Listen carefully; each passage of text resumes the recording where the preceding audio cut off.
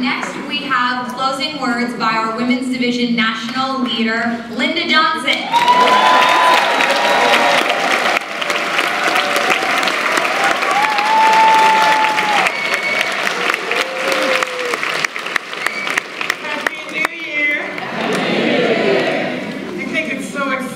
I'm so happy to be here. You know, this is my family. It's where I started practicing. I always feel like I'm coming back home when I'm here. So I'm just delighted to be here with you to start off the new year.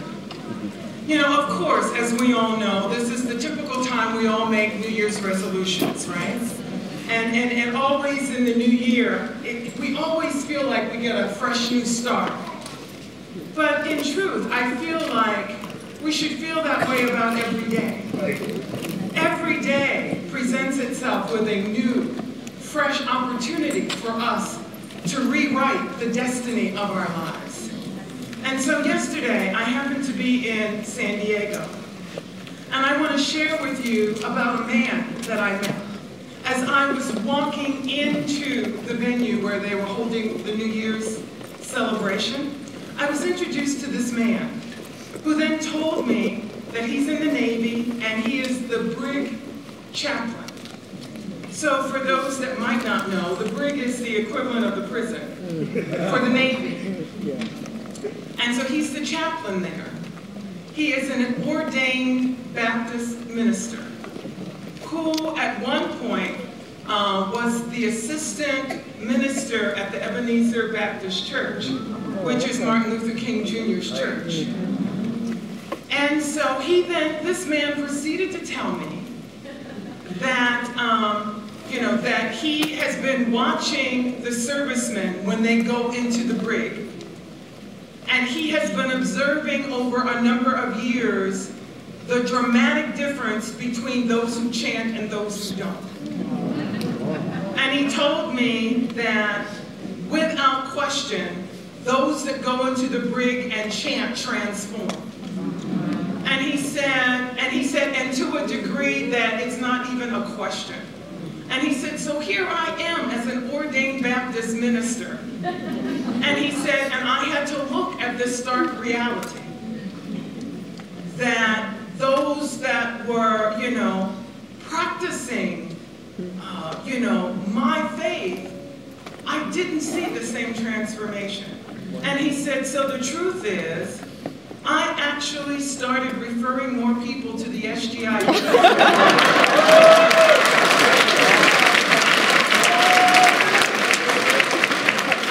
So he then proudly told me, he said, so, I come to this from personal experience of watching the amazing benefit from this practice, and yesterday he received his call.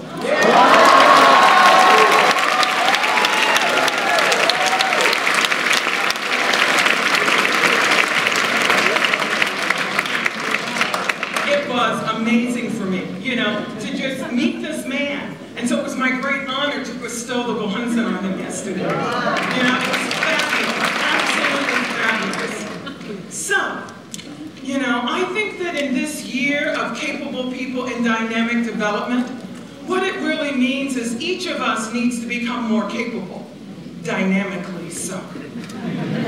We need to really expand our capability as a human being. How do we do that? And so I also want to share with you today something that I learned from Mrs. Morimoto, who is the SGI Vice Women's Leader. And she was actually sharing something that Sensei had written in the December Daibyakuringe, which is the Japanese study magazine. And so she said that in the article, Sensei said, or President Ikeda said, when we are at a deadlock, what is it that we need so that we can still have hope? Because the truth is, every one of us will hit deadlocks. There's no human being immune to that.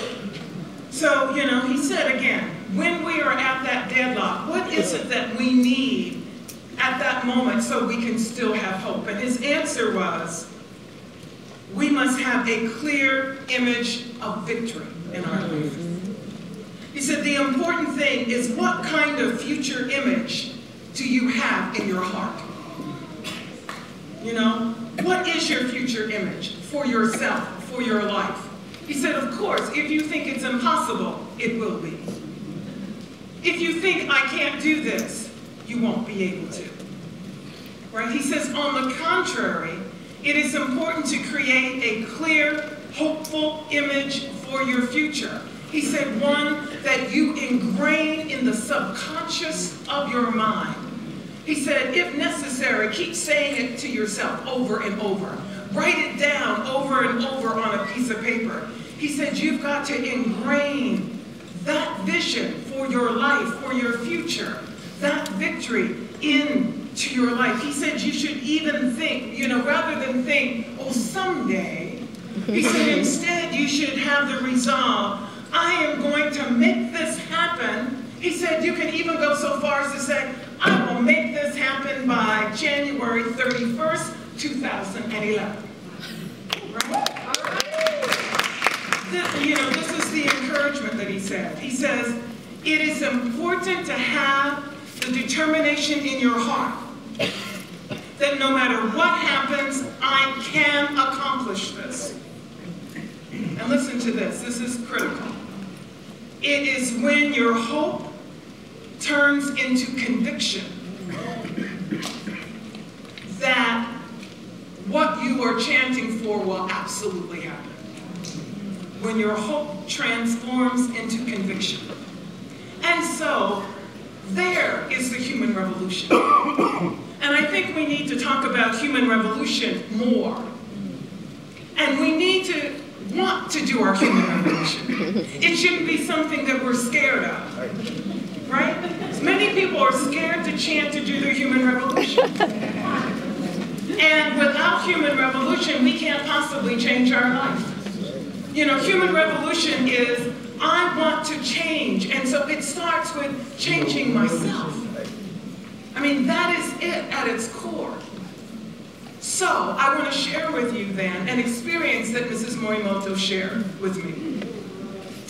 And she shared how in June of 2010, she met a mother who came to her for encouragement because she was so distraught. And she was distraught because her son had been diagnosed with throat cancer. And the doctors had told her that his cancer required surgery.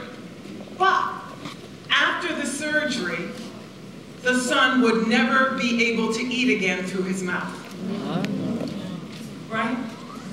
And so, as a result of this encouragement, this mother decided, no way. I refuse to accept that this is the destiny of my son. I refuse to accept that.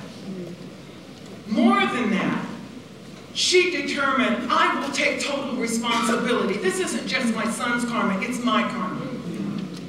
I will take total responsibility for this. And she determined that her son would be cancer-free in 30 days. She then, Mom, now let me go back. The son did get medical treatment. He started radiation and was on some other medicine. So he did start getting medical treatment. She just refused that surgery, okay? So then Mom, after she makes this determination, because this is cause and effect, right? She got up at 4 a.m. every morning and she chanted 6 hours every day. Wow. And she introduced anybody she met to Buddhism every single day. So she was really exerting herself. And it's not just the 6 hours a day. It was, she was taking total responsibility that, like with every daimoku, she was sending it like a missile to her son to destroy the cancer in his body. Right? He was declared cancer-free in 28 days.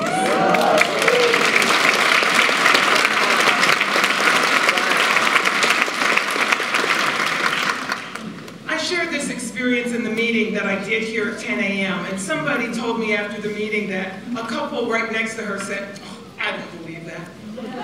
And so if any of you said that right now, I want to talk to you. Because, in truth, you don't know the power of Nam Myoho Renge Kyo. And I'm serious about that. I really think that 2011 needs to be the year when all of us learn the power of Nam Myoho Renge Kyo.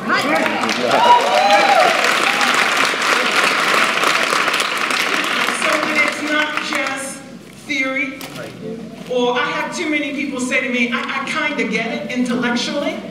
I'm like, well, what's that? You know, because Buddhism is literally about practice, right? Putting it into action. And so President Ikeda, and I believe it was in his lecture in Letter to the Brothers, although I'm not positive about that, he talks about the difference between a mere believer and a practitioner. Right? I think that it's not enough to just believe in Nichiren's Buddhism or the theories behind Nichiren's Buddhism or the concepts. We must become practitioners.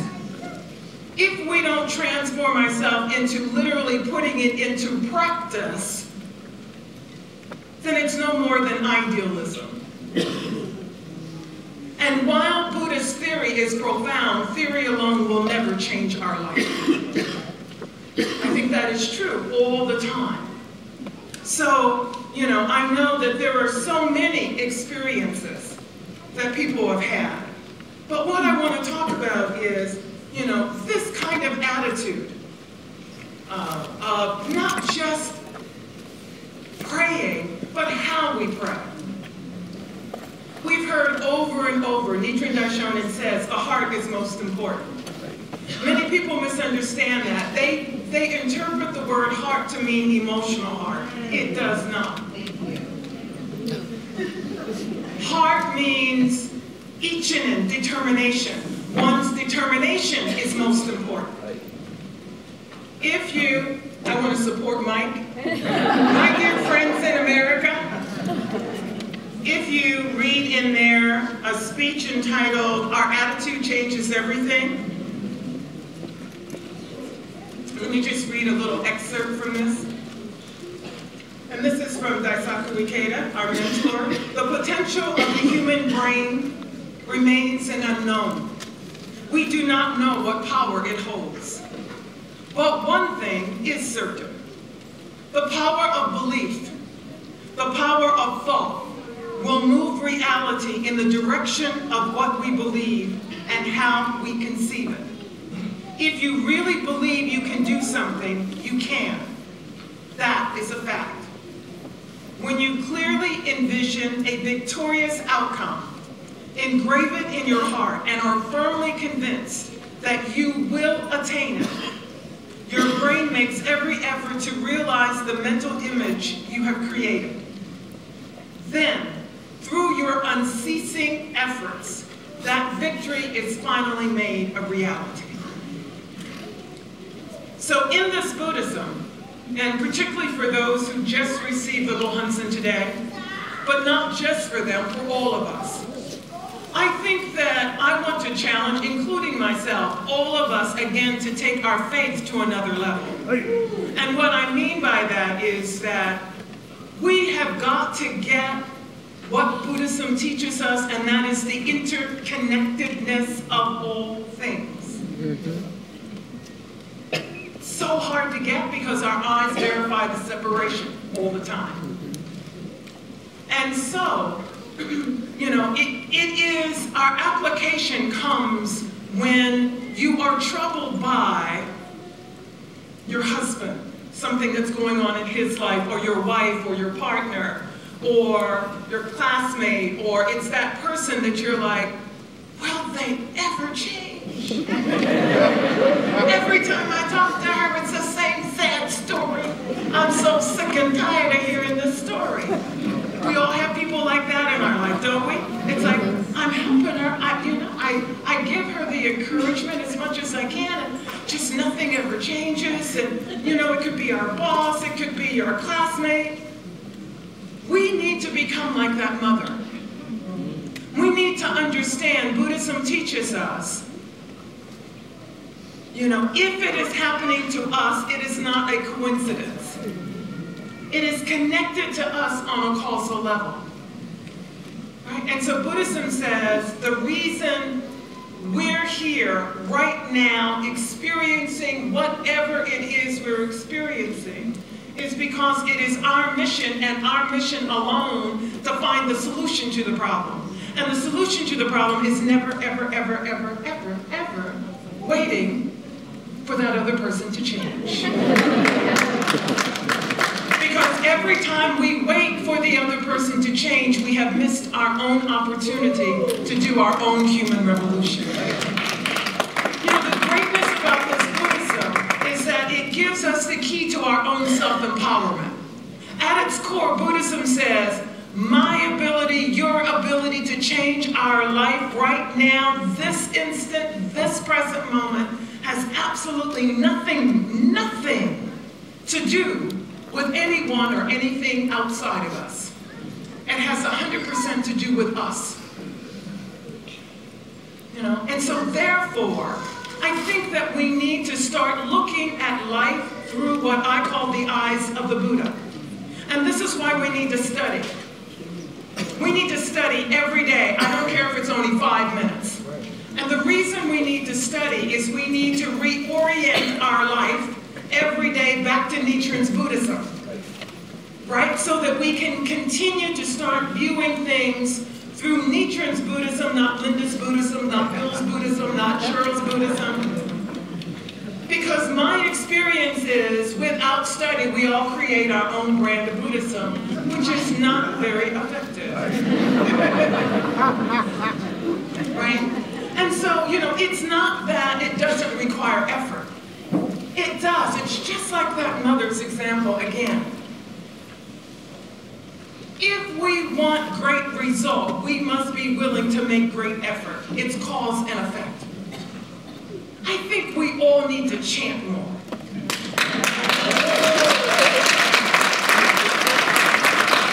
And I'm serious about that. And I'm not saying you've got to chant 6 hours a day. But I do think, you know, President Ikeda has continually said, prayer is the shortest route to accomplishing anything. He said, prayer is your strength. Prayer is your power.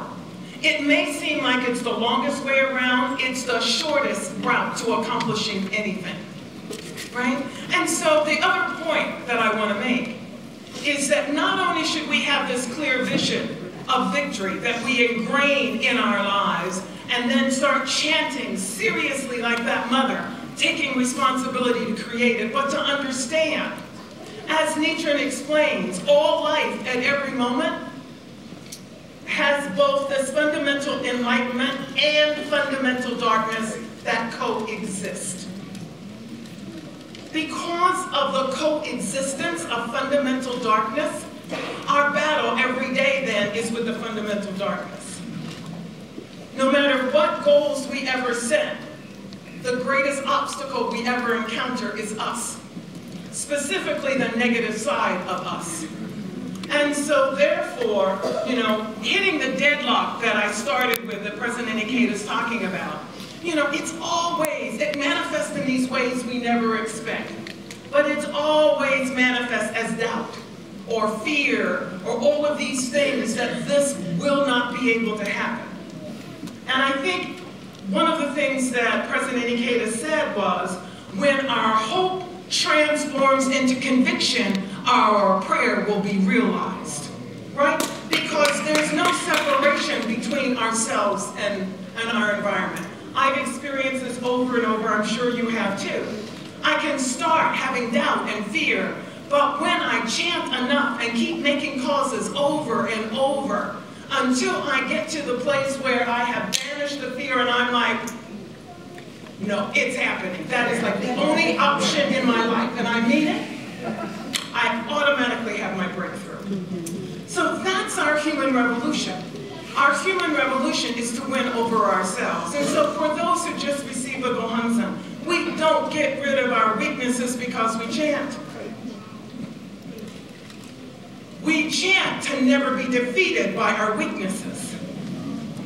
Do you know what I mean? It's not that we don't, over a period of time, overcome the weaknesses, but they don't go away overnight. It's a constant battle. But what we learn through Nichiren's Buddhism is when we challenge the weakness with Nam-myoho Renge Kyo, it then becomes the catalyst that causes more and more of our unlimited potential that has always been inside of us to come out. But it won't come out unless you challenge something. It won't come out on its own. It's just like your muscle potential. Every one of us, just as we are right now, no matter how buff or unbuff we might be, at this particular moment, can develop our muscles more. But think about it. Even though you know that's true, you can't will that potential out of your body. I would have done it a long time ago. Right? We can't, we know it's there, but we can't will it out. Instead, we need some catalyst to bring it out, right? And so it's like we know that like weight resistance training is like one of the most effective ways. The weight's outside. But when we resist it, it's the catalyst that then releases all of this potential that has always been inside of our muscle. Nichiren's Buddhism teaches us life is the same way. Problems, obstacles, negativity are the weights of life. That when we resist it, challenge it, head on with Nam-myoho Renge Kyo, it becomes the catalyst that releases, just like our muscle potential, this incredible, inexhaustible supply of everything from within our own life. As President Ikeda says, we do not attain enlightenment. We do not attain Buddhahood. Instead, we manifest it from within. It's already there. It's already there. We just need to call it out. You see? And so the crucial moment then is when we set the goal and when the fear comes up and it's like, I don't know if I can do this. Or the doubt, or the whatever that comes out that convinces us. That's the crucial moment when we must do our human revolution. That's when we've got to stay the course. One more thing I want to say in conclusion.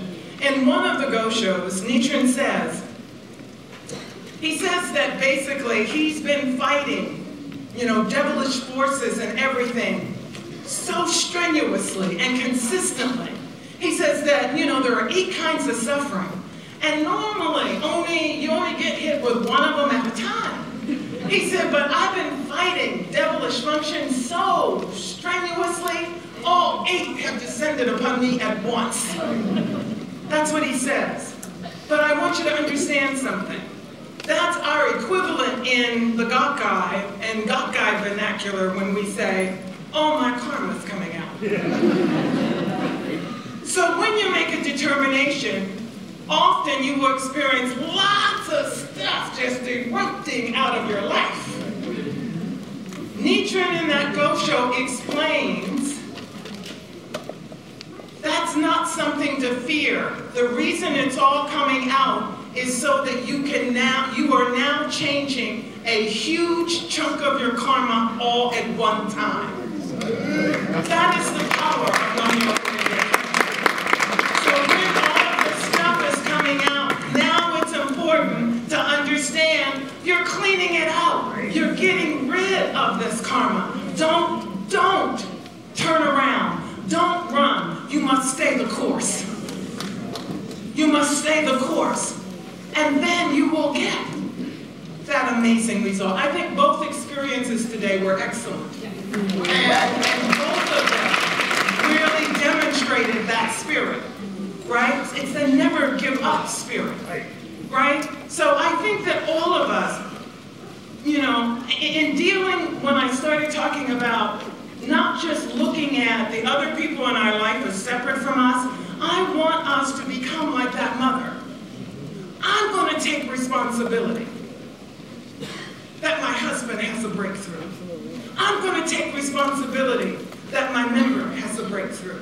Do you know what I mean? That my boss has a breakthrough. Because if it is affecting us, we need to learn anything that affects us, we can change. This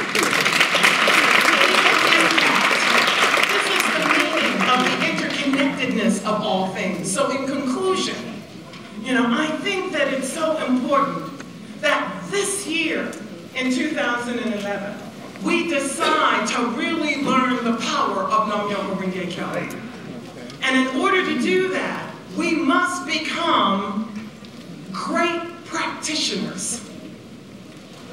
People who practice, meaning chanting, consistent morning and evening gongyo, abundant Nam Myoho Renge Kyo every day to keep a high life condition. It means using our life to also, help others, right? So it's practice for oneself and others. That is the key to this Buddhism, right? It's taking every problem as the reason that's happening is so that I can learn more about the power of Nam Myoho Renge Kyo in my life. I'm going to take it that way. It's happening so I can learn the power of my life to affect my environment. We're in a laboratory of life, learning what it takes to be a winner. My prayer for each of you is that you are the producer, the director, and the screenwriter of the movie called your life. Please write that script to make it exceed your wildest expectations. Thank you.